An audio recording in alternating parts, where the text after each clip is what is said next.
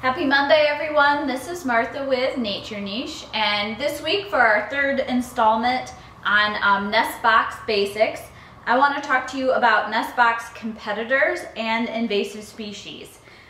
Last week we talked about protecting nest box from predators, but you also need to be prepared to deal with species that are not your intended target species that just want to use that nest box as well.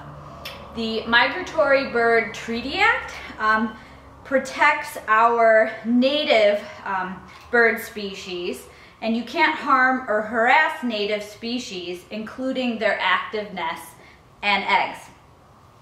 So I want to talk a little bit about house wrens. This is a native songbird species that will often want to usurp nest boxes from perhaps your other target species. So this is the Cornell Lab of Ornithology's Nest Watch website, all about birdhouses, and they have a whole section on managing nest box competitors. And so house wrens are a native songbird species. They're this plucky little bird that prefers shrubby, forested habitat, and they're small enough to get into the nest boxes intended for tufted titmice, bluebirds, chickadees, nuthatches, and tree swallows. We can take a closer look at this bird. This is Cornell Lab of Ornithology's All About Birds website on the house wren. And this bird is very territorial, and it will evict larger birds already attempting to nest. And it will take out their nest materials, it will boot out eggs, it sometimes kills nestlings and kind of chases out the adults and will usurp the nest box. This species is protected by the Migratory Bird Treaty Act, and it's illegal to remove nest materials. So let's take a look at what those look like for this bird. Now I'm over another great resource website is the cialis.org. Lots of bluebird information, but it has great information about other nest box species as well. So this is what the nesting material of the house wren looks like. Lots of small twigs. It's also illegal to remove the eggs, nestlings, or the adults. So some options you have for dealing with house wrens include waiting until after they've raised their brood, and you can move the box away from the shrubby habitat that they prefer. So at least 50 feet away, 200 to 300 feet away from shrubby wooded habitat is best. You can place another box or two in prime habitat, so they're less likely to use boxes intended for other species. You want to have these kind of house wren designated boxes at least 300 feet away. You don't want to crowd a single nest box for your target species. And this is especially true in marginal habitat for eastern bluebirds, for example. And there was a study that showed that wrens prefer certain color houses. So this study indicated that house wrens had a preference for green and red colored boxes over other colors, especially white. So if you're trying to attract them to nest in a different location away from another target species nest box, you might consider polywood houses that are already those preferred colors.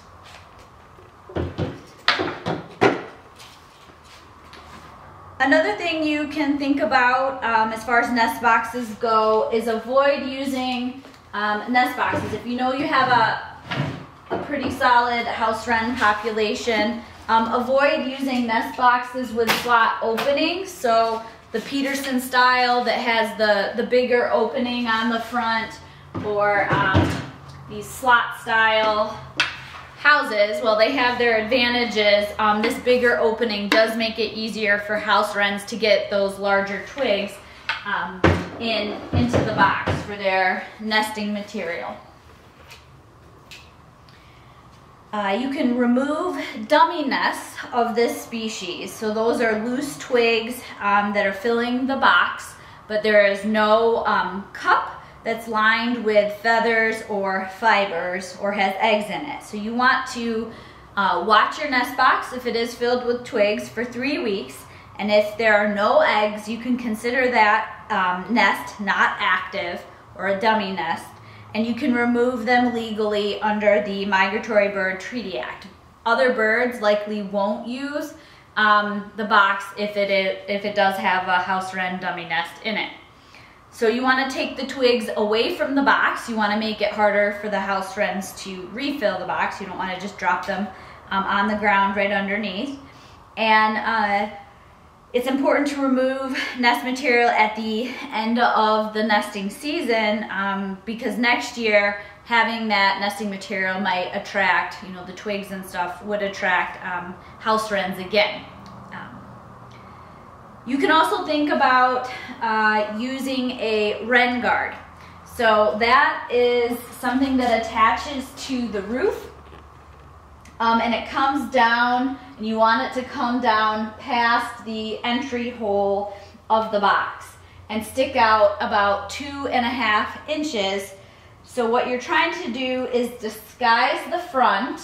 So you can even do this temporarily with cardboard while you make a more sturdy wood version for the front of the box.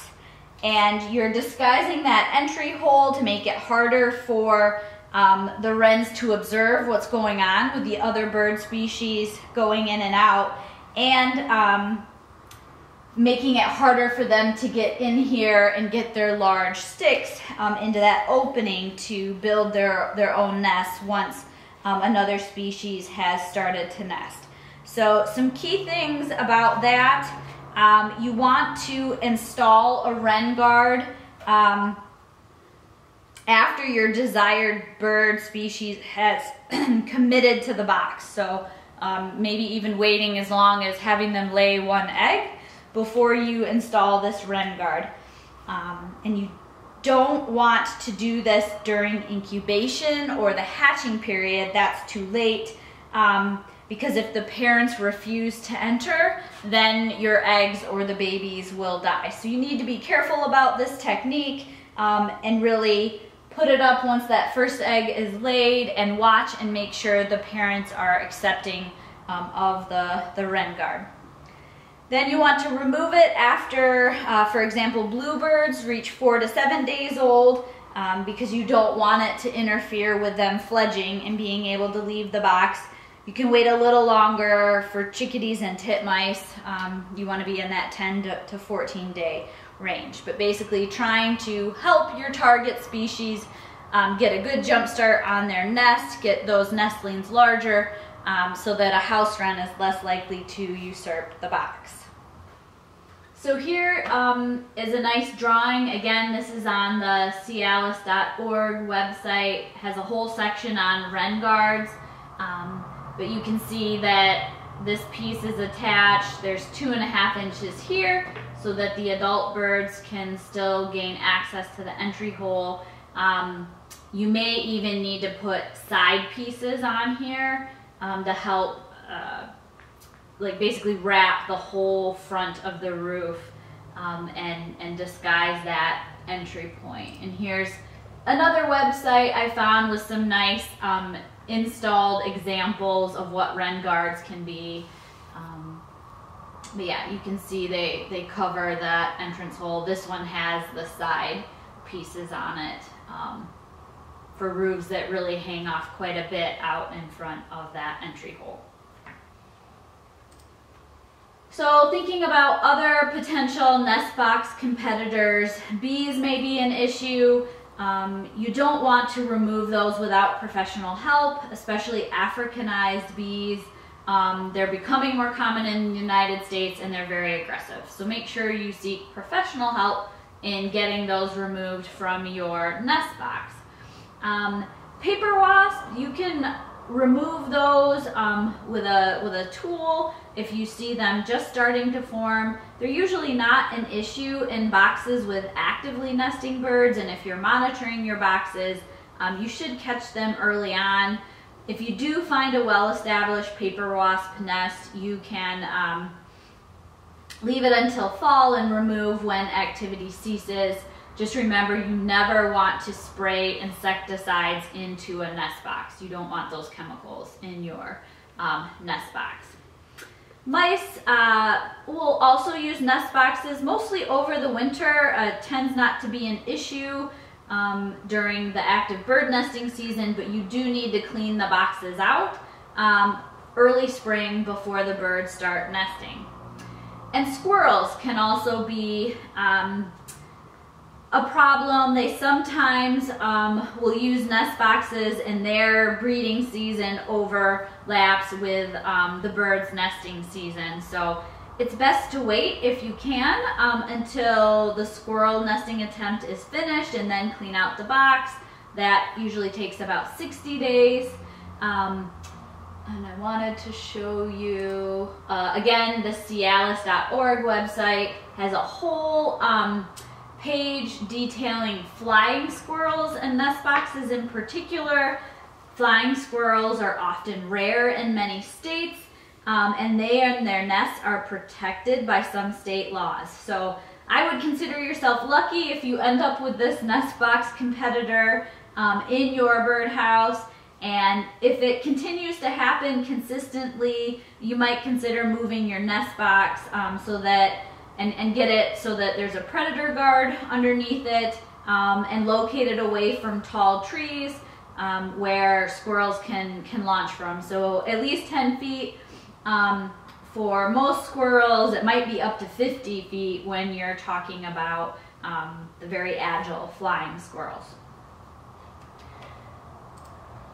And then I also wanted to point out on Nest Watch's website, they have a great section on managing invasive species. So in particular, house sparrows and European starlings. So I want to take a quick look. We'll go to their species page. Here is the house sparrow, or sometimes referred to as the English sparrow. You can see the male has the rusty patch here, and the dark black around the eye and the chin, and the female has lighter coloring. And then and these are, even though it's sparrow, they're actually an old world weaver finch. So these guys sometimes give our native sparrows a bad rap, but our native sparrows are not nest box competitors. European starlings are larger, dark birds with a metallic sheen and lighter speckles. And both of these species are invasive, and they were introduced to the United States in the 1800s, and they outcompete our native songbirds that need cavity nesting sites. So there are a couple of different kinds of control that you can implement. Passive control, you can do things like placing your nest boxes away from human habitation. In particular, house sparrows like to be near human buildings, and away from agricultural fields. Starlings really has abundant grain, and that's a big attractant to that species. So you can put your box where you're less likely to find these invasive species. You can also avoid feeding the invasive species. So house sparrows like millet, cracked corn, and milo, and I would avoid using inexpensive seed mixes where these ingredients are plentiful. European starlings like black oil sunflower, so you can, if you have a big influx of this species, try feeding just safflower, Niger, and nectar for hummingbirds. If you are feeding mealworms and suet, you want to put those into feeders that have size restriction so that the European starlings won't fit, but you can still feed your smaller birds. You can also use exclusion and keep your starlings out through managing portal size. So I want to show you that.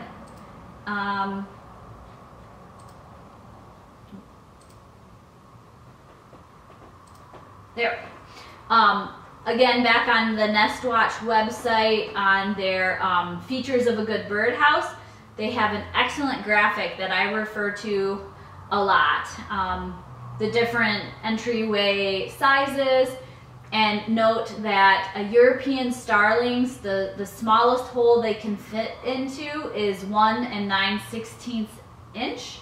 So our bluebird houses with an 1.5 inch opening, they can't get into, and anything smaller.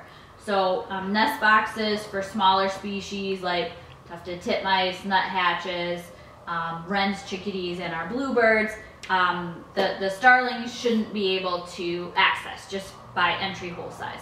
Unfortunately, house sparrows, they can fit into holes down to 1.25 inches, and so they can get into our bluebird boxes, things for tufted titmice.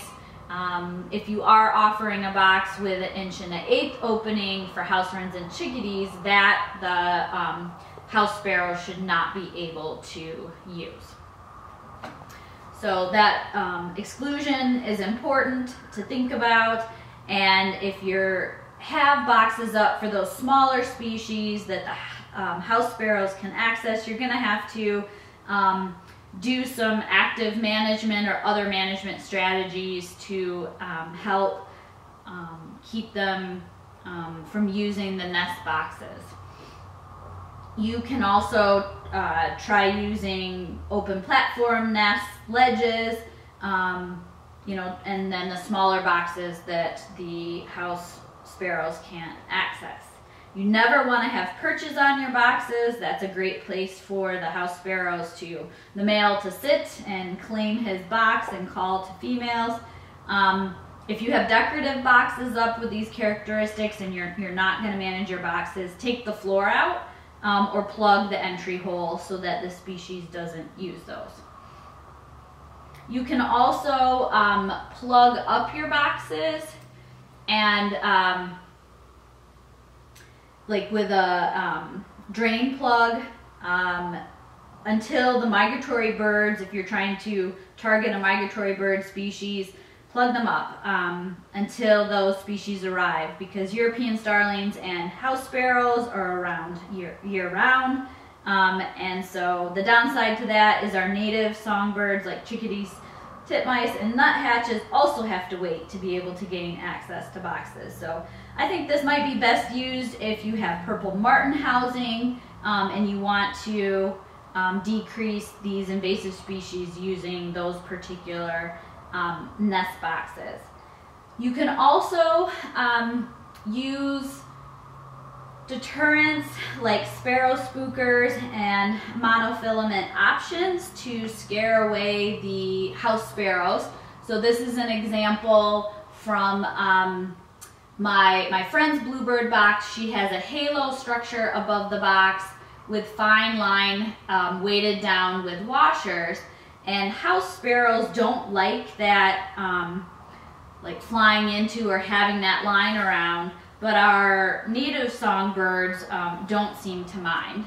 So the halo is one option. Again, on this Cialis.org website, they talk about a monofilament setup that you can do with fishing line. So let me show you. I have a bluebird box rigged with that.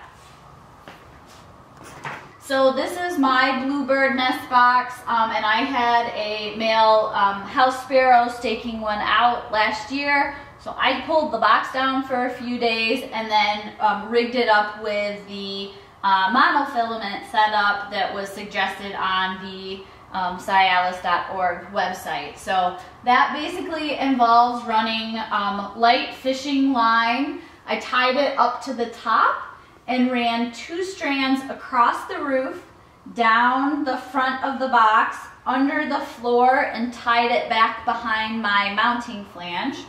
Then I also placed eye hooks, 4 of them, 1 in each corner of my predator guard on the front of the box, and ran fishing line in a square around the entrance. And then we added small screws and strung fishing line weighted with washers down the front of the box. You can even use push pins if you want to make another like stringy place that will help keep the male house sparrows off of the top. But this was successful for me. The male house sparrow left the box alone, and I did end up having a brood of 4 eastern bluebirds fledge out of this box. So another house sparrow deterrent option for your box is a sparrow spooker. And again, the cialis.org website has some great example photos and illustrations, but basically you have some sort of vertical piece off the top of your box with dowels hanging over the roof, and then use 1/2 inch by about 6 inches long like shiny mylar tape to float above the box and flutter and spook away the house sparrows. They seem to be more sensitive to the reflective tape, and our native songbirds seem to you know, adapt pretty well, tolerate that. So there's another option for trying to keep house sparrows out of your native songbird nest boxes.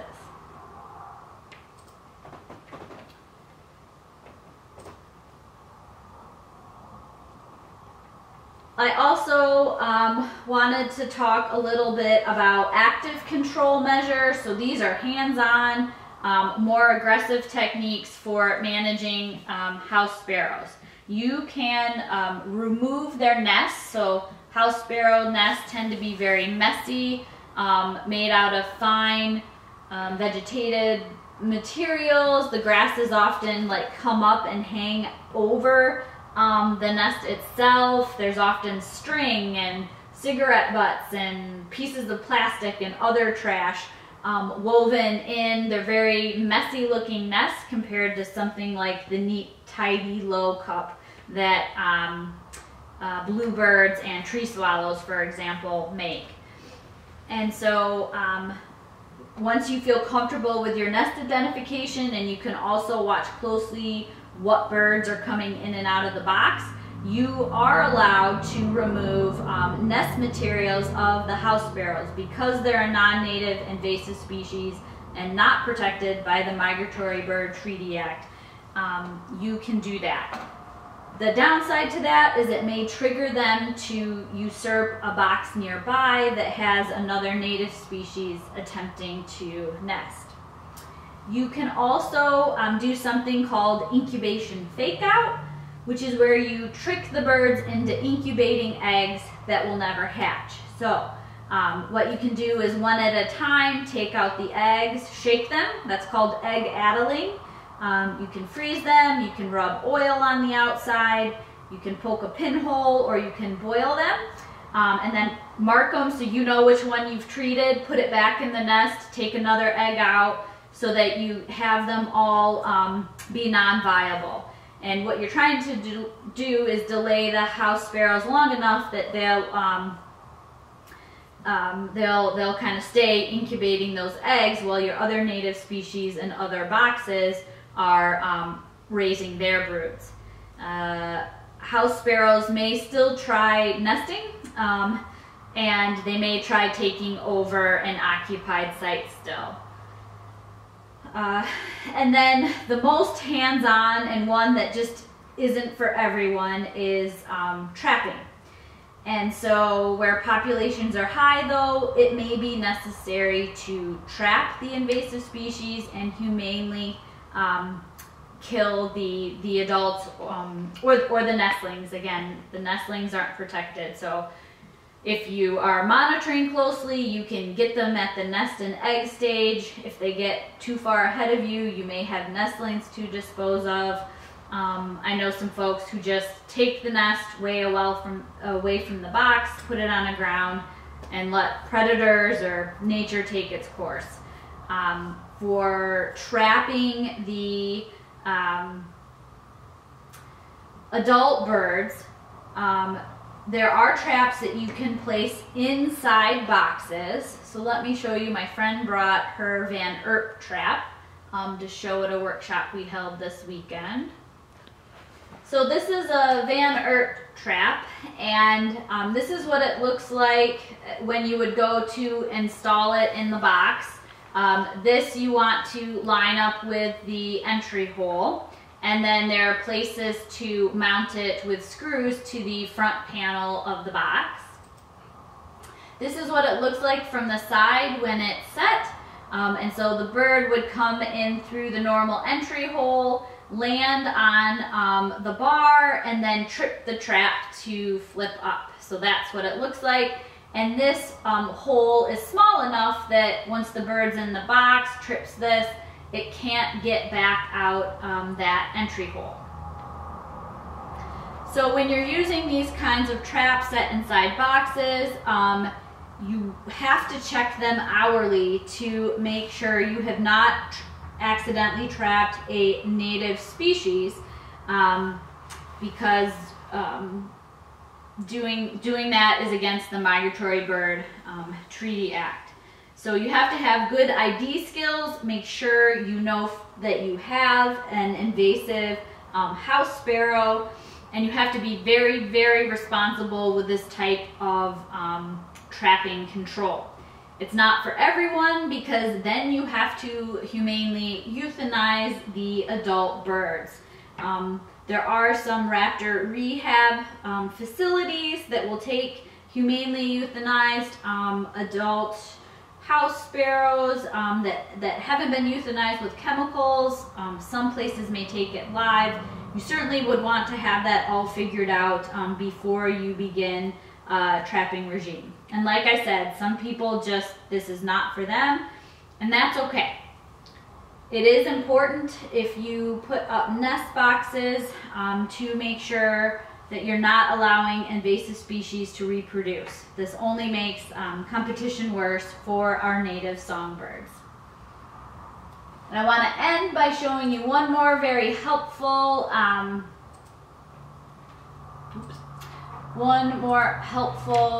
Nest Watch page. They have this nest box troubleshooting guide. You can download it or just look at it on their website. But this will help you. It has problems, you know, what you might find going on or encounter with your nest boxes, some ideas about what the cause might be, and then some steps you can take. What can you do to resolve the problem? I hope that helps you be the best nest box landlord you can be. Have a good week.